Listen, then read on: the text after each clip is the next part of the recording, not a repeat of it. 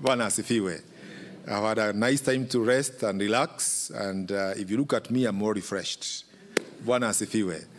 And I think those people who organized that, I believe, knew very well that someone needs to take leave. So even business people who are here, praise the Lord. Learn to take leave. Hata kama ni wiki moja, unapumzika. It's one way of being rejuvenated so that you can also serve well and also do well. Amen.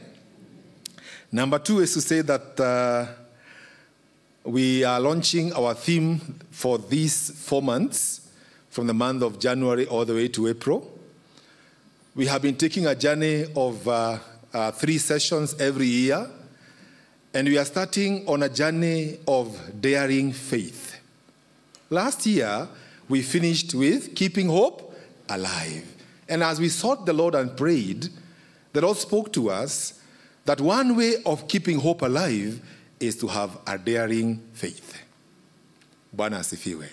So therefore, we have a journey of 4 months where we have organized for you a nice Bible study material here that will guide you as you go through moments of daring faith.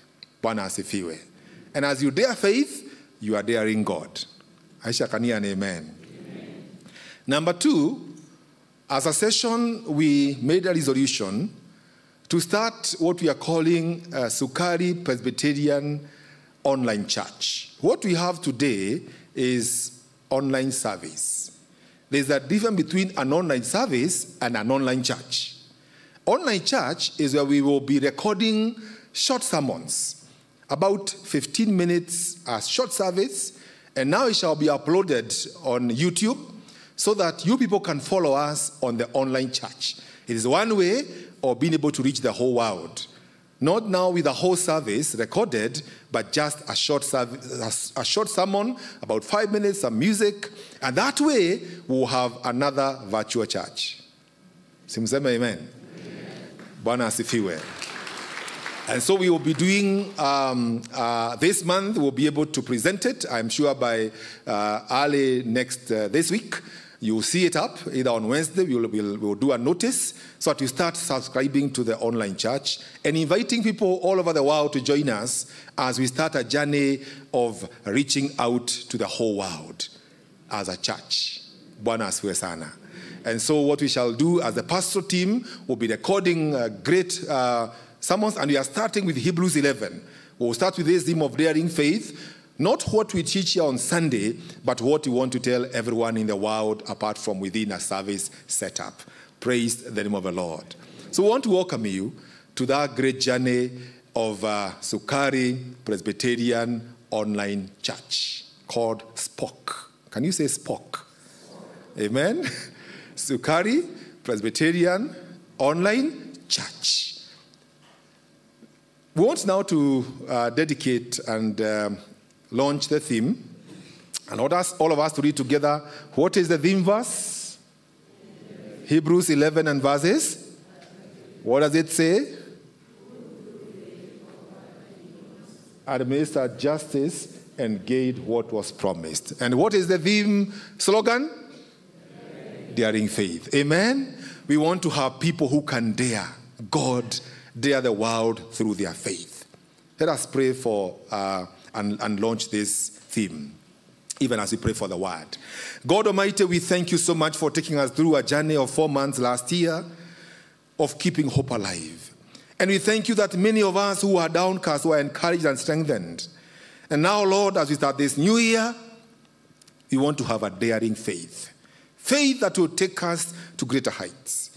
And our prayer, oh Lord, is that these Bible study materials and the studies shall have in our districts and our groups will have an impact in our lives as we dare you, even as we dare to apply our faith in life. Lord, we pray that your blessing be upon us. Even now as we launch this theme today, we pray for your visitation. We pray for you to speak to us. This is our prayer of faith through Jesus Christ our Lord. So we launch the theme in the name of God the Father, God the Son, and God the Holy Spirit.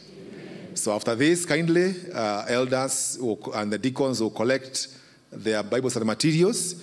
They are right up in the boardroom. Please don't go away before you pick, so that you can start the journey of daring faith. Amen. Bwana asifiwe.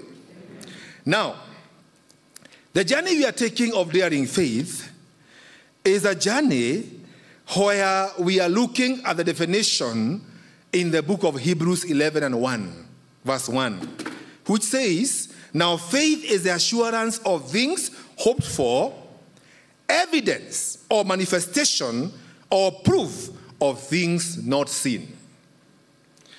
When we talk about this faith, it is faith as a foundation, as an assurance. When we talk about faith, is that which naturally grounds us and builds hope in us in God who lives and reigns forever and ever. Bwana asifiwe. So when you're inviting us to a daring faith, we're inviting us to an assurance, to confidence, a sense of conviction and persuasion about God. As we sought the Lord, we felt that our people in this country have a challenge with being convinced, have a challenge with assurance. Some have no confidence in God. Some are not persuaded that the one they believed in is able, like Paul said, I know whom I have believed, and I'm persuaded that he is able to keep that which I have committed unto him against that day. That's the conviction we are going through these 4 months. What is to dare? To dare as a verb is to be brave. And we are calling us to bravery.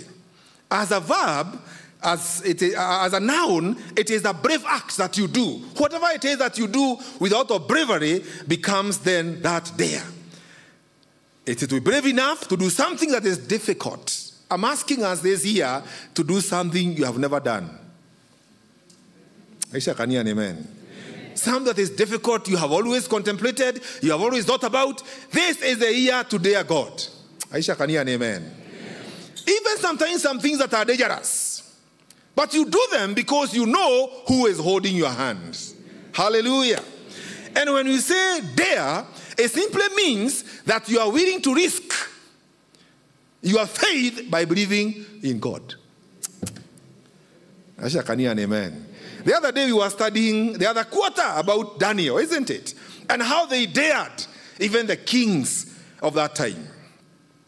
Martin Luther says that faith is a living, daring confidence in God. That's Martin Luther.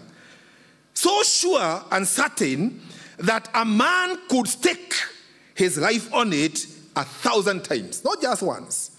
Faith is living, daring confidence in God's grace, so sure so sure and certain that a man could stake his life on it 1,000 times. Not once, not 2 times. Amen? That's one of our great fathers of faith. Again, a writer who wrote a book called Think Great, Be Great, called Lila Gift Akita says, daring faith is daring life. Daring life is graceful living. And graceful living is fullness of life. So I'm calling us to a daring faith, a daring life. Hey, kwani mnaogopa? Amen? And that life will be full of grace of God, and there will be fullness of life. Why is Christianity not having fullness in our lives? It's because our faith sometimes is not as daring as it should be. Aisha, can you hear amen? So therefore, my dearly beloved, what does it mean to have a daring faith? It means to have faith against all odds.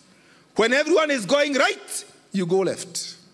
Daring faith seems it is to have faith even when it is dangerous. When you can lose your marriage because of your faith.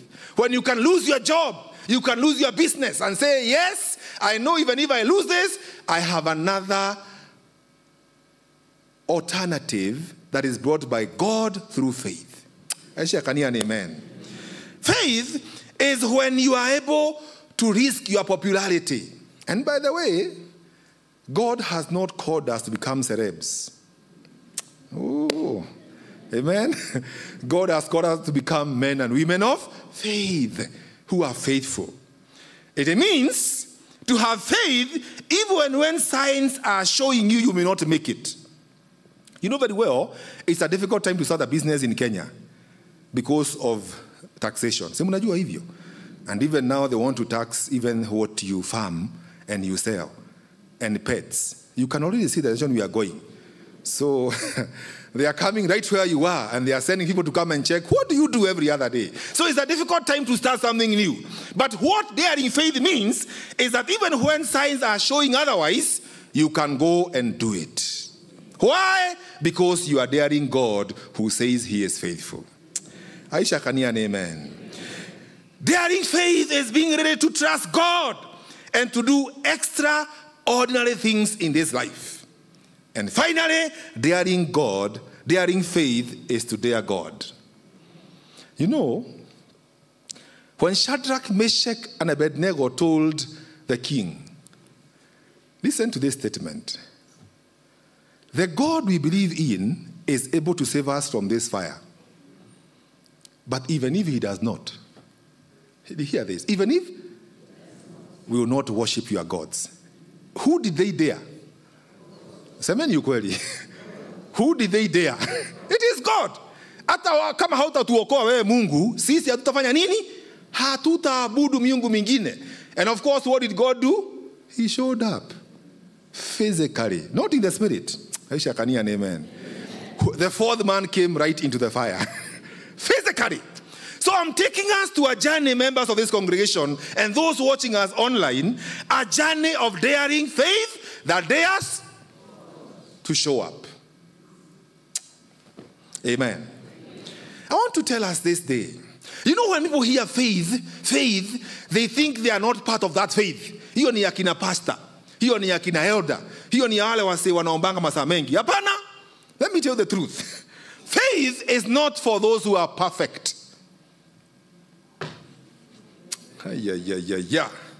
Some people in the line of the hall of faith in the book of Hebrews 11 were weak people. Hebrews mentioned people who had glaring flaws. Indeed, in spite of their flaws, God used them and situations were changed. Among them were the ones we read this morning. One of them who was mentioned is Gideon, then Barak, then Samson, then Jephthah, then David, Samuel, and other prophets. And these people who are mentioned here in this portion that we read were people who had struggles in their lives. Let's start with Gideon. Gideon was a cowardly man. Mwoga. Coming from the weakest tribe of Manasseh among the tribes of Israel. By the way, even a sub-tribe. You know a sub-tribe? Are we together? And physically, he was a man who had no good faith because he believed in what he could see. That's why he was telling God, Mungu kama ni wewe, hii mati iko hapa ikuwe na maji, kwingine kusikue na maji. Alafu Mungu anafanya anasema, hiyo ndio hisi kwako Mungu. Basi wacha tufanye hivi. Wacha kule kwingine kuwe na maji na hii mati ikuwe dry. Huyo ni mtu ambaye hana imani. Are we together? But the man called by God hit 135,000 soldiers of the Midianites only with 300 people on his side. A man who was weak from the weakest tribe, but by being used by God, he conquered. Aisha Kania, amen. Amen.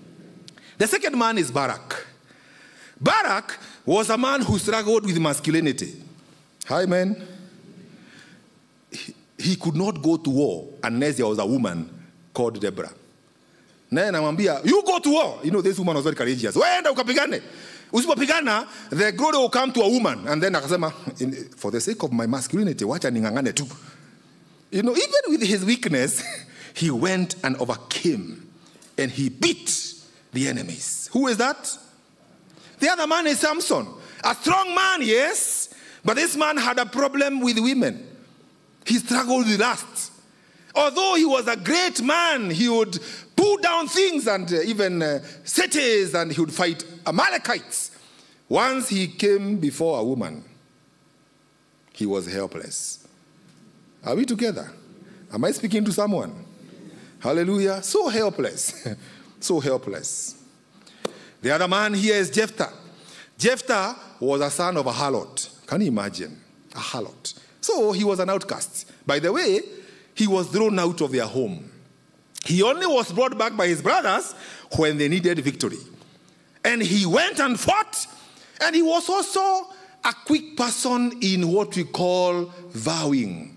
Because he said, Mungu nikirudi nyumbani, the first thing to fight me, I will sacrifice for you. I thought maybe he was a Kikuyu man. Hallelujah.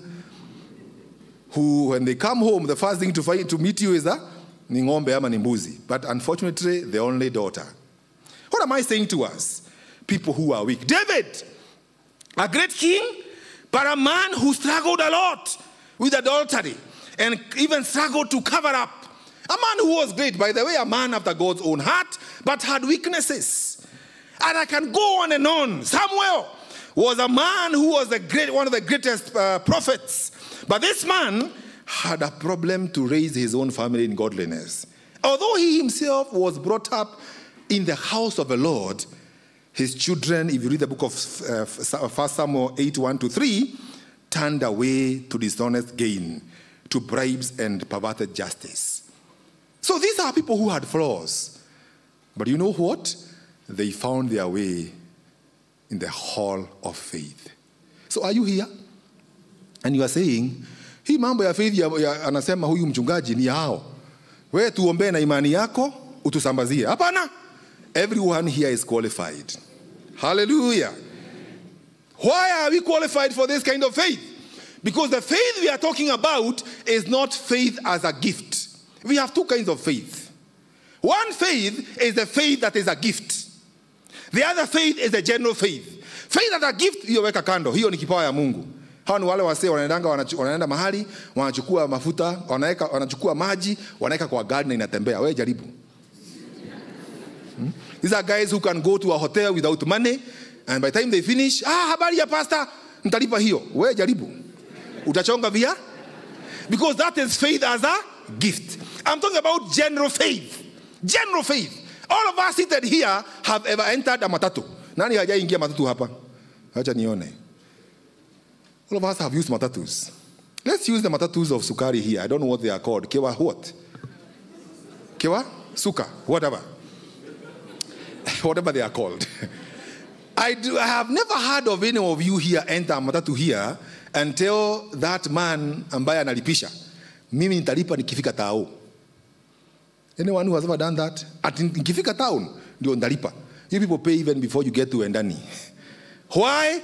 You have general faith that you get to town. Yeah. Amen. You have general? That's the faith I'm talking about. The same way you enter a matatu and you go to town and you don't say mpaka nifike ndio nilipe is a faith I want us to translate as a daring faith. Yeah. Amen. So what God is calling us to do, members of this congregation and those watching us online, just like the men of faith who are weak. Number one, they conquered kingdoms. There are kingdoms before you that God wants you to conquer. There are things that have stood before your presence for many years. There are big mountains that have been for you. Through faith this year, you will conquer them. Is anyone faith getting strengthened? Amen. If they rooted armies, you can do it.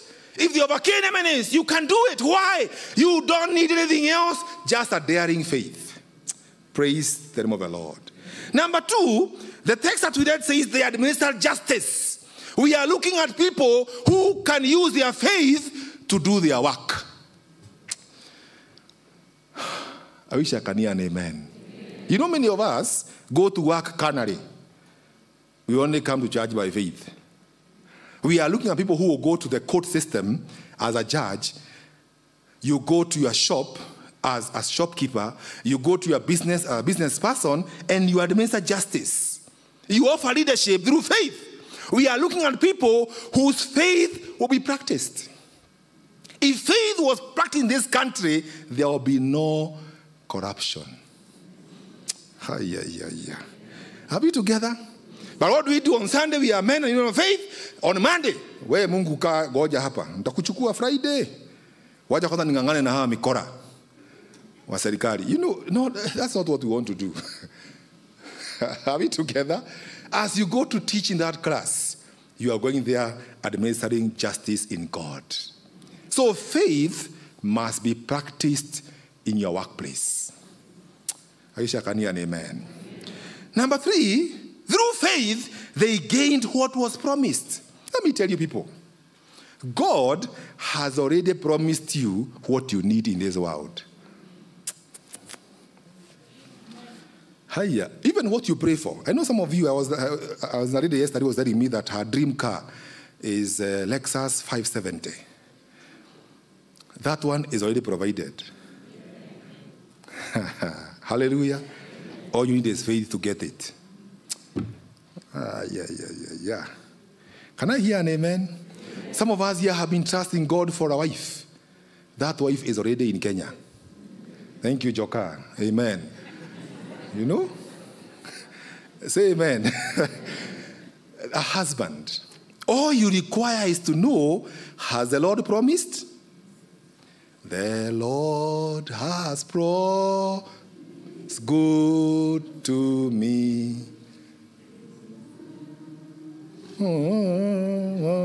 That one. As long as the first part you know that God has promised good to you, so he has done it. Hallelujah.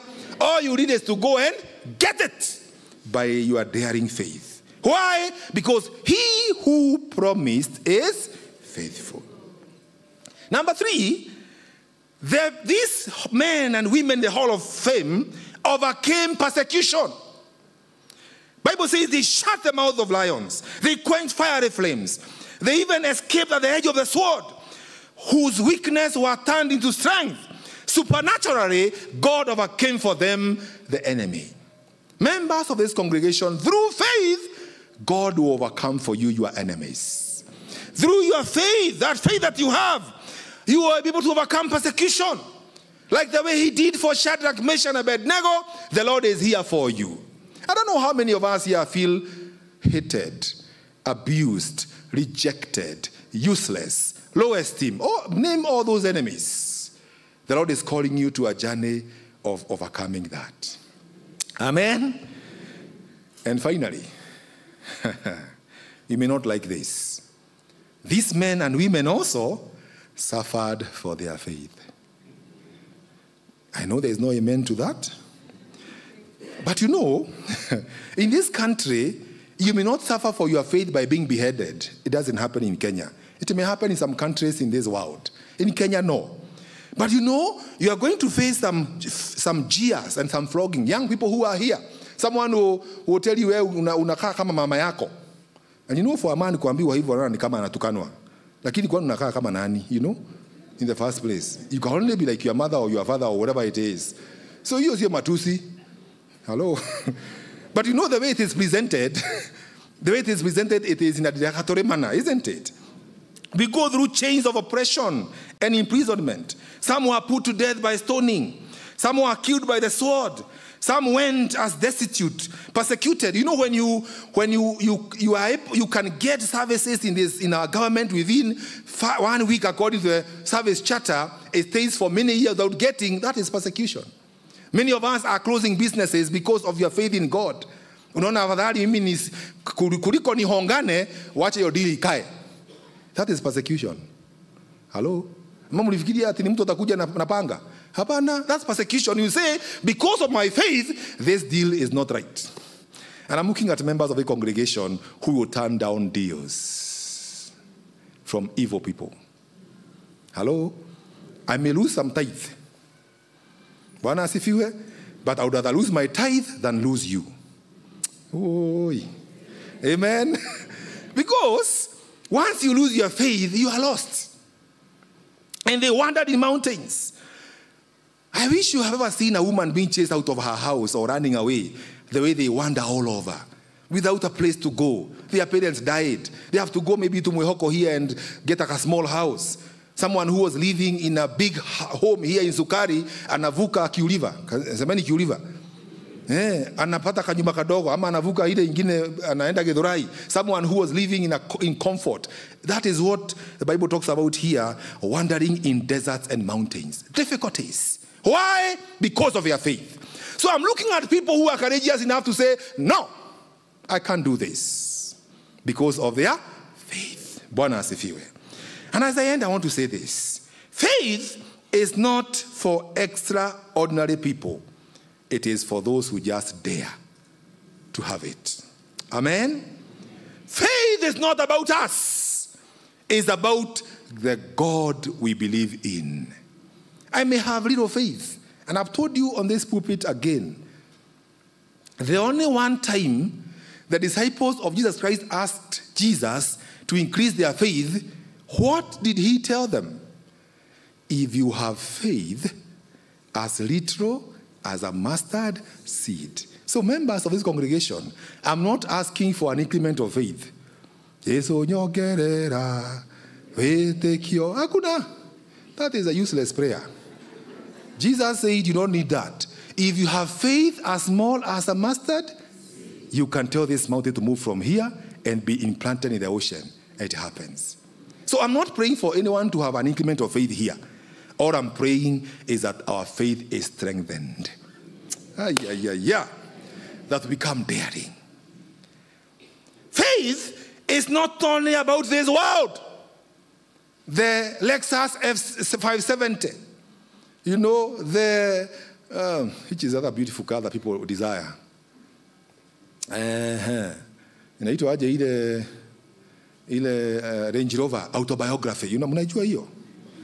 You know, there are those big things that people desire, a big house, a big mansion. Members of this congregation, God is not just calling us to faith for material things only.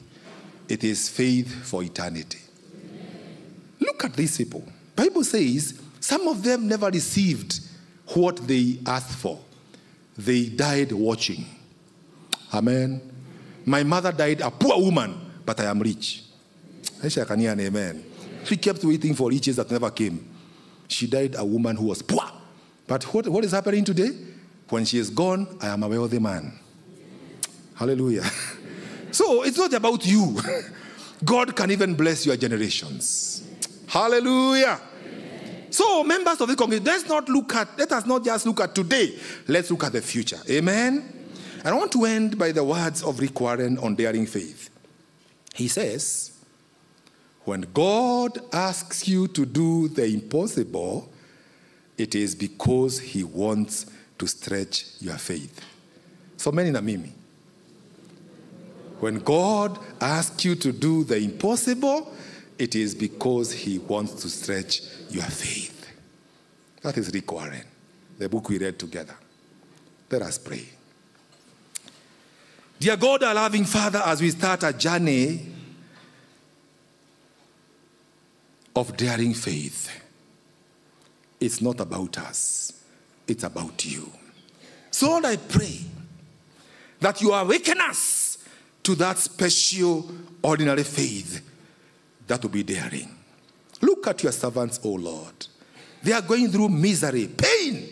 They are going through despair. Some of them, Lord God Almighty, almost giving up. But Father, we pray that in us, faith will be strengthened. That we can dare you as we wait on you. So, Father God Almighty, this is our year. Despite all the information that is there, we are heavenly. We trust in you, O God. So walk with us through a time of daring you. For this is our prayer of faith through Jesus Christ, our Lord. Amen and amen. Let's do a song.